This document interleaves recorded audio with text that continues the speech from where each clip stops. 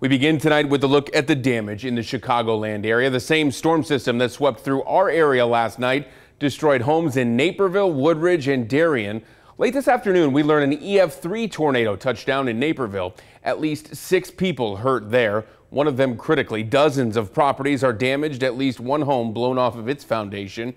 The tornado moved east from Naperville to Woodridge, Illinois. The police chief there describes their response. Oftentimes, the officers weren't able to respond in their vehicles, their patrol vehicles, so they had to get out and respond on foot. Sometimes they had to run to those calls, and there was several instances where officers ran to those locations and then had to find their car back in the debris. It was difficult, but they handled the situation tremendously. 13 News reporter Mary Sugden spent all day in the Chicago suburbs where people are cleaning up. She gives us a closer look at the widespread damage there tonight. James, I'm reporting from the village of Woodridge, one of the hardest hit areas by this tornado. As you can see behind me, some of this devastation, this house with parts of the roof, an entire wall that was ripped off in this storm. And it's not the only house in this area with this type of severe damage. At this point, 16 homes deemed uninhabitable. And as of 5 a.m., there were a total of 125 reports of property damage within the tornado area. Now, the village's police chief says the timing of the storm coming at night made it especially dangerous. It was a nighttime event. A lot of people were sleeping, weren't aware of what was going on.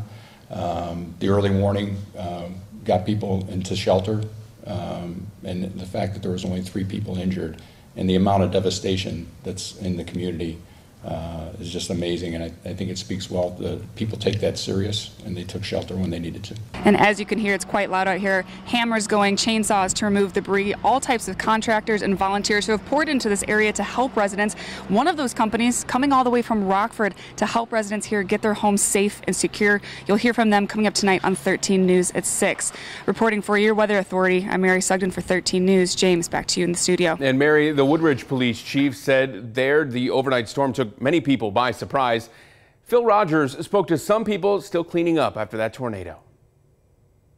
The tornado came roaring through Woodridge at about 11:15 last night, and everyone agreed it happened very fast. You saw the flash, and then you heard the roar coming, and then the wind picked up and it hailed sideways from high winds. All of a sudden, we were in the bathroom downstairs in the basement, and we started hearing the wind blowing, 50, 60 miles an hour, it sounded like. I don't know if I really heard it, but I felt it, it was kind of like the wind was swishing around me. The sirens did blow. Everyone agreed that happened, and everyone we spoke to heard those sirens. It is good news. The warning I heard it.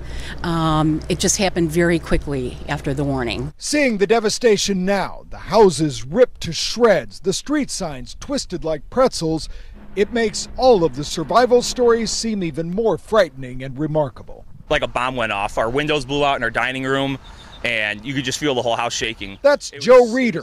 He and his wife rode out the storm in a ground floor laundry room of this house, holding their 1-year-old daughter. Believe it or not, she slept through the 30 seconds of the tornado in my arms. I sang her the ABCs. In the tornado that passed through our area as a severe thunderstorm, here are some of the viewer photos that you sent us last night. They were shared in the 13 Weather Authority photo community page. It's a group on Facebook. Feel free to join. And if you have storm photos like these, we'd love to see them. Just join that photo community on Facebook and then chime in. And yesterday's confirmed tornado officially given an EF-3 rating about an hour ago. Based on the damage seen, Claudia's here to tell us about that higher rating tonight in the Chicago suburbs. Claudia.